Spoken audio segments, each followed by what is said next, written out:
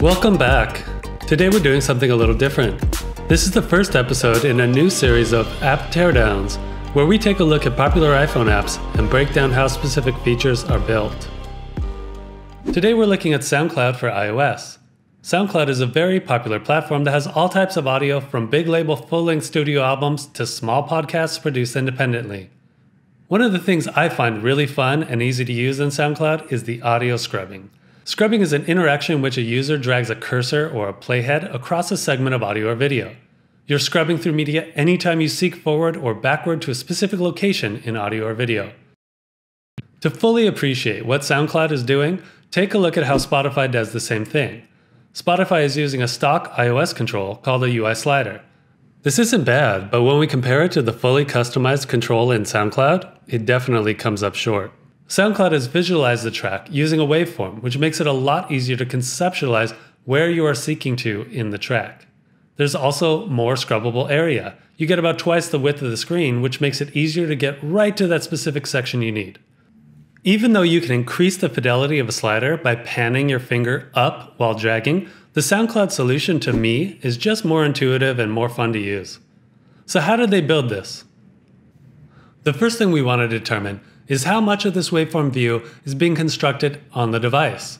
Is it just an image served up from the server, or are they actually generating the waveform data from the audio in the app?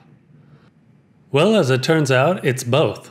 If we look closely at the way the app works, we can be sure they aren't generating the waveform from the audio completely on the device. And the reason we know this is that the waveform is displayed as soon as the track starts, but before the song is even fully buffered. If the song is not downloaded, then there's no way to generate the amplitude data necessary to draw the waveform immediately upon playback, as they do. So are they sending the waveform as an image?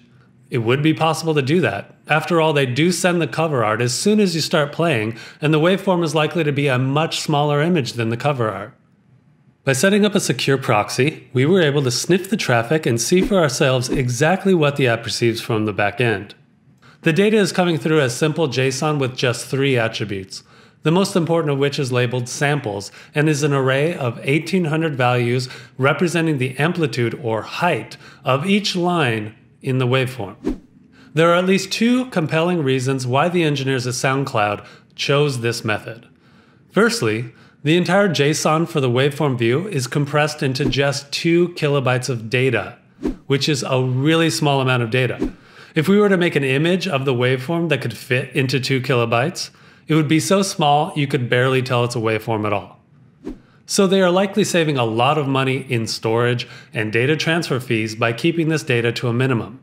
Remember, they would have to generate at least 1 image for each of the millions of tracks they store. Those hosting costs would add up extremely quickly. Second, these waveforms are different across different devices and resolutions. If you look at the waveform on desktop and compare it to what's in the app, it doesn't look quite the same even for the same tracks. If these were images, then 1 waveform image would not be sufficient. They would need multiple in order to support devices of different sizes, and that would further increase hosting costs. Because they are sending the raw data, it allows them to responsively tailor the waveform to the window or device size being used. You can see this clearly when you resize your browser while visiting SoundCloud.com. Which brings us to building this control. There are a couple things we won't focus on for this teardown. First, we won't discuss how to translate audio into amplitude values. That is something fairly complicated, and you can likely find a library out there to do it for you. Second, no matter how long the track is, they always send 1800 samples, and from there the clients like the web browser and the apps downgrade the fidelity by grouping and averaging in some way that doesn't over-normalize the values.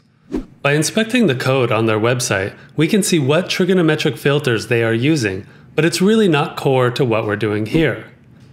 To that end, we've taken the first 340 values from the 1800 sent from the SoundCloud backend, and we've put them into a spreadsheet with a simple bar chart so we can see what our goal should be. This is what the data they send for Childish Gambino's track 3005 actually looks like before it's downsampled by the front ends. If you go and listen to this track, you'll notice that this waveform actually looks more like how the song sounds. In the beginning, it has a lot of stops and starts, and this waveform looks like it does too. This is our goal for part 2 of this episode. We will take these 340 samples and create a waveform that a user can drag forward and backward while indicating where the current playhead is. Come back next week to dive back into this project and see exactly how this is done. Until then, feel free to share, thumbs up, and subscribe. See you next time.